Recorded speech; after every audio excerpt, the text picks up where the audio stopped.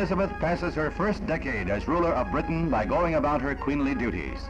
She dedicates New Zealand House, the nation's newest building, a function she has performed scores of times since she's ascended the throne to succeed her father, George VI.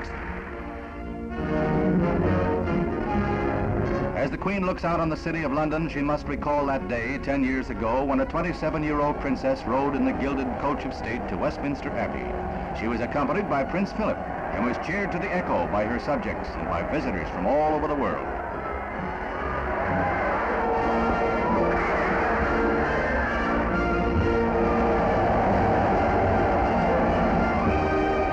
The cathedral was crowded with royalty and representatives from nations from all over the world for the solemn ceremony that transformed a shy young girl into a queen. All of the pageantry and pomp of medieval times made the solemn ceremony one of the most colorful of modern times. Prime Minister Churchill saw another page of British history written in the enthronement of Elizabeth II.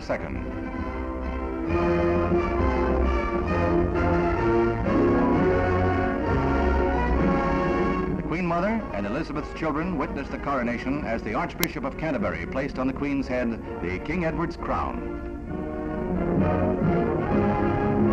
Queen Elizabeth II, her name echoed across the lands where Britain's friends joined in coronation celebrations.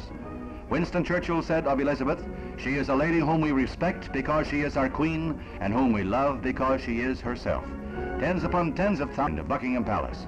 Long live the Queen, the first in Britain since Victoria.